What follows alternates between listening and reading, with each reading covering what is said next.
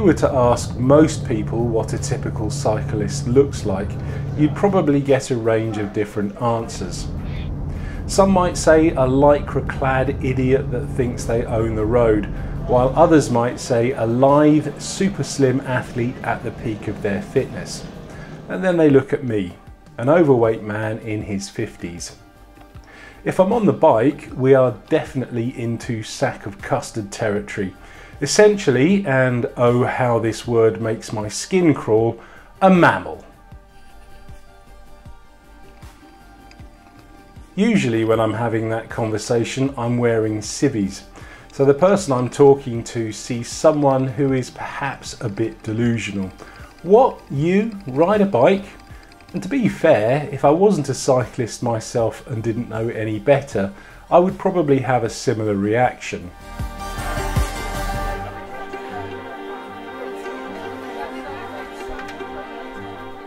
Now, I've said it on many occasions, but fact of the matter is that you are never too fat to cycle. Okay, you might not be lightning quick, particularly uphill, and you might not win any fashion awards for wearing lycra, but there's nothing physically stopping you from getting on a bike, turning the pedals, and going from where you started and ending up at a different location, even if that different location is only 200 meters down the road.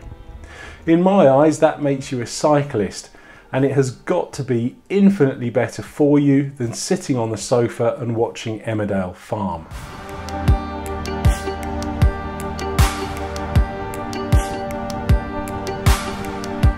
Generally speaking, once you are on the bike, people are very supportive. Most see someone that's doing something positive, be it to improve their health, to use an environmentally friendly form of transport, or to simply have some fun. What's not to applaud? One question that I am asked quite a lot is it possible to lose weight cycling? Well, the short, pithy answer is yes, but the longer, slightly more realistic one is that depends. Another question I'm frequently asked is how come you're still fat if you ride a bike? Well, the real answer to both of these questions is very simple. It's far more about what you eat than how much you ride.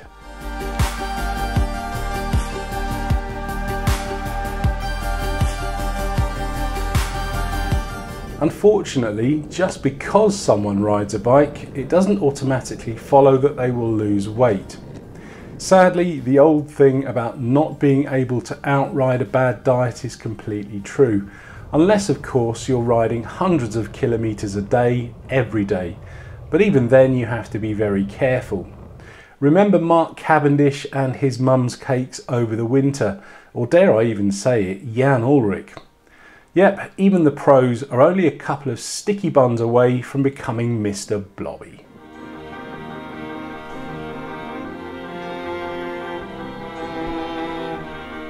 The good news though is that if your diet is basically pretty healthy and you only need to lose a few kilos, say 3 or 4, increasing your exercise will definitely help you shed that extra weight.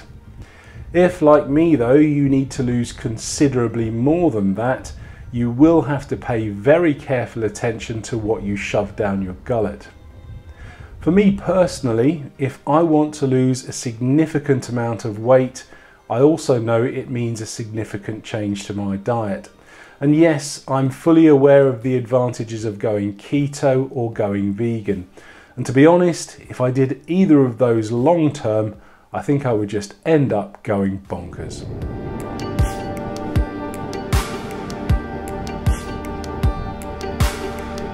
But just because I have the will of a British politician, it doesn't mean that everyone has. If you can eat healthily and have sensible portion control, it will help you to lose weight, particularly if you can add some exercise as well. Something that I've found in the past when I have lost weight is that riding pretty much every day sometimes also reduced my appetite.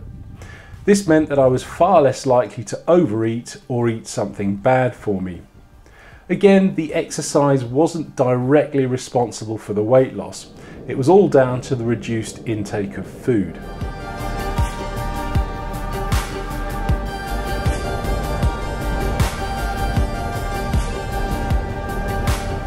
So, playing devil's advocate for a moment, why are some people so obsessed about weight, particularly other people's?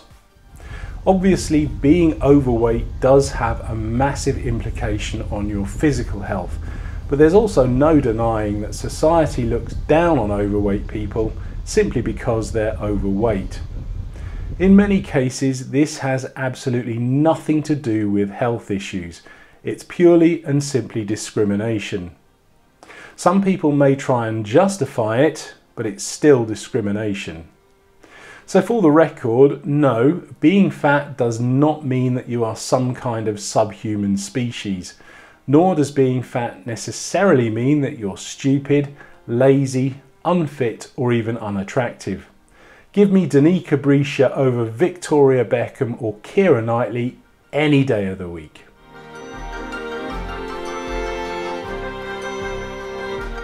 There's a lot of negative talk about fat acceptance around at the moment, but I think this has to be viewed with a slightly wider outlook. On the one side, accepting a potentially life-threatening health issue is obviously dangerous, but on the other, it could also be a way of taking control away from the fat haters. So stop beating yourself up for not having the perfect body, as that just plays right into their hands. Simply being happy in your own skin, whether you're trying to lose weight or not, is a way of being in control of your own mental well-being. No one, and I mean no one, is perfect. We're all bodged and bungled in some way. If you are significantly overweight, losing a few kilos will be one of the biggest favours you can do for yourself. But at the end of the day, you only have one body. As the song says, you should never be ashamed of it or worried about what other people think of it. It's the greatest instrument you will ever own. Thanks for watching.